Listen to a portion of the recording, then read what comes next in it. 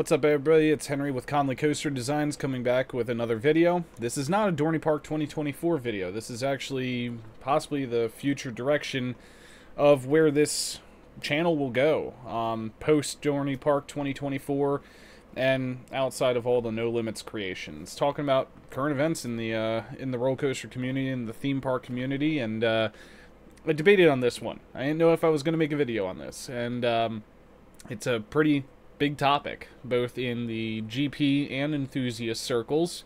What happened yesterday at Carowinds, specifically with Fury 325. And I'm not going to make any speculation here. I'm not going to speculate on what caused what we saw. And if you haven't seen what I'm talking about, you'll see in a second here.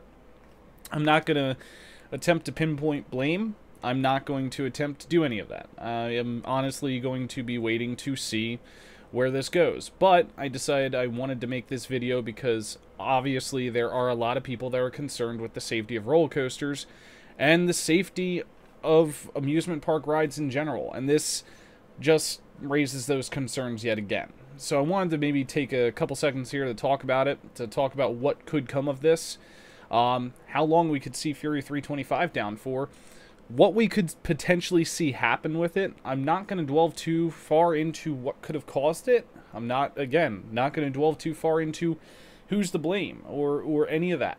But for those of you who haven't seen it, this pretty large crack appeared on one of the support columns for the track on Fury 325. If I understand correctly, this is after the second airtime hill, or sorry, after the first airtime hill into a turn, if I'm understanding correctly.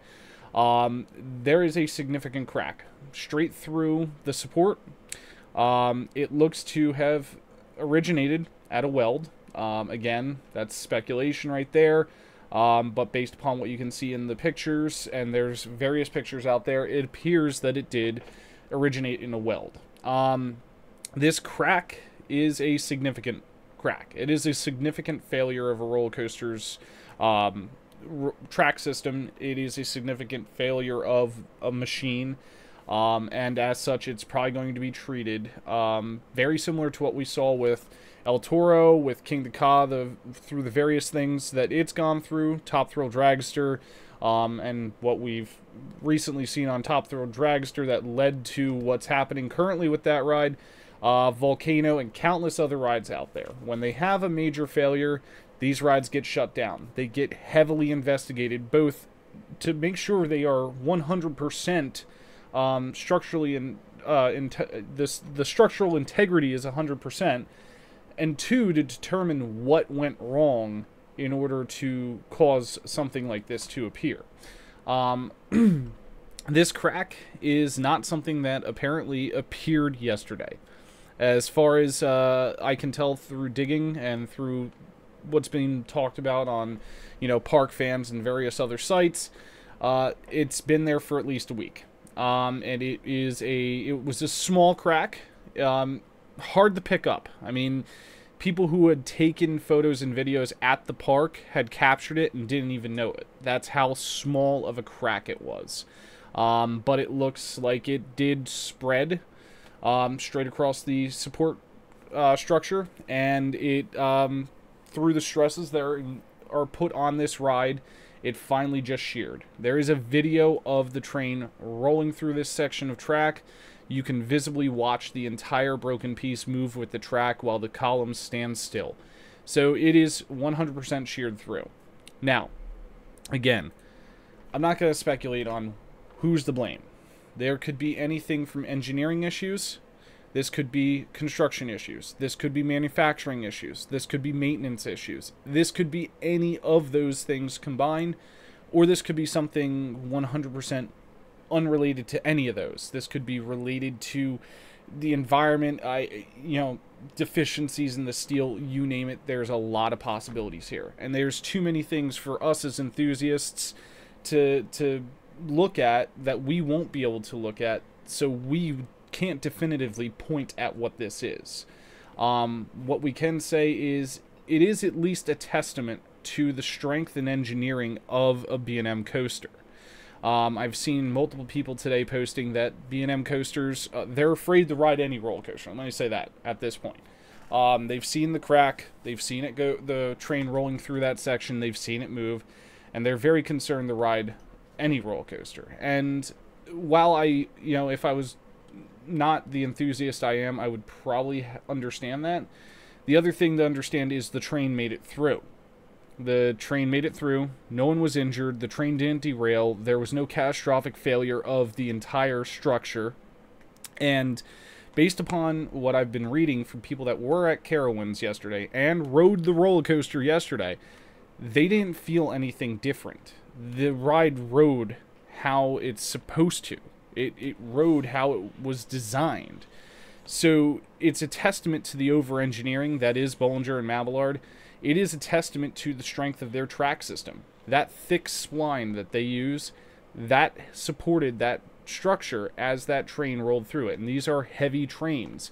I don't know the exact weight, but I've heard numbers tossed around, 2-ton trains, stuff like that. It's rolling through that point at easily 60, upper 60s, low 70 mile per hour region. There's a lot of stress on that point in the track, and it survived. No one was hurt, which means that the design and the engineering is 100% confirmed to be some of the best out there. B&Ms are top tier roller coasters. They always will be, they always have been, they will continue to be. That is why parks spend $20+ million on Bollinger and Mabillard roller coasters. Bollinger and Mabillard, they have, of course, contract through Claremont Steel, and that's their manufacturer of their steel products. Based upon everything that I can read out there about Claremont Steel, they are top-notch when it comes to inspecting their metals, when it comes to inspecting welds, when it comes to manufacturing in general, they're top-notch. So those two companies have an almost impeccable ride safety history. No major failures on any one of their roller coasters they've designed or built. No major injuries, no major deaths, nothing. So this is the first of this type of failure that we are seeing on a Bollinger and Mabillard roller coaster. And with them having countless coasters throughout the world, that is a testament to them. Now, now Cedar Fair has been being criticized recently over their maintenance standards. And yes, there are a lot of things that can be said about that. There are lots of people that talk about the maintenance issues that led to Top Thrill Dragster doing what it did. There are a lot of people talking about, back in the day, what led to Volcano's many issues being maintenance related. You can't necessarily pinpoint this on maintenance. It's in a part of the track where you would really need the track inspection tool, the big coaster ball, like hamster ball on wheels, to ride that track on a daily basis. Now, there is an argument that they possibly could have seen it from the ground. I can't testify to that. None of us can testify to that. From where they walked the track, was it something that they would have caught? Is it something that they would have been looking for? I mean, it's unheard of. Supports cracking on a B&M roller coaster. It's unheard of supports cracking on practically any roller coaster out there. So their daily inspections, based upon what I'm understanding and what I've learned just in leading up to this video, they concern themselves with the high-stress parts, the parts that are more likely to break, the parts that are more likely to wear out. That's their daily checks, because obviously that's what you want to keep tabs on. That's what most likely will fail, and that's what most likely could lead to a catastrophic failure resulting in serious injury or death.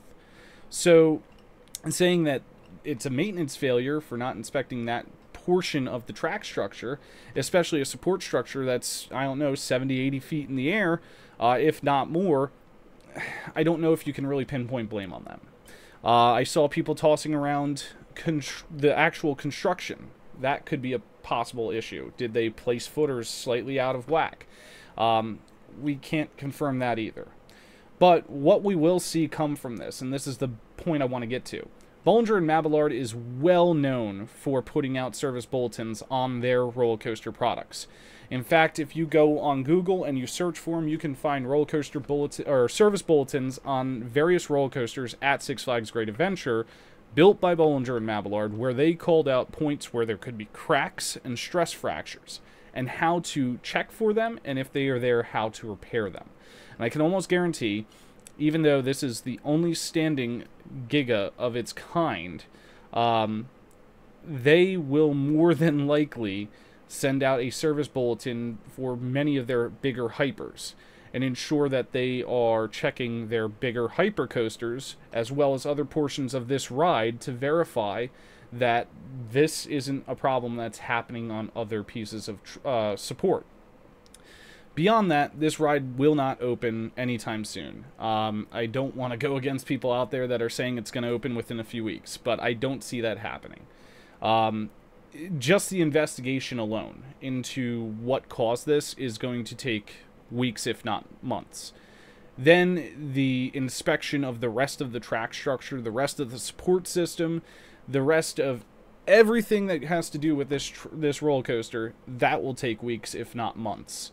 Then you have to engineer a solution.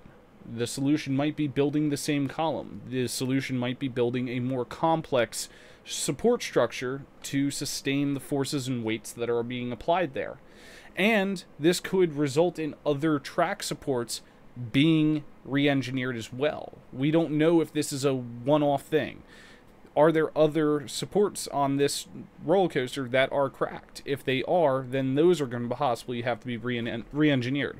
So there's a solid chance that we will not see Fury 325 open for the rest of Carowinds season.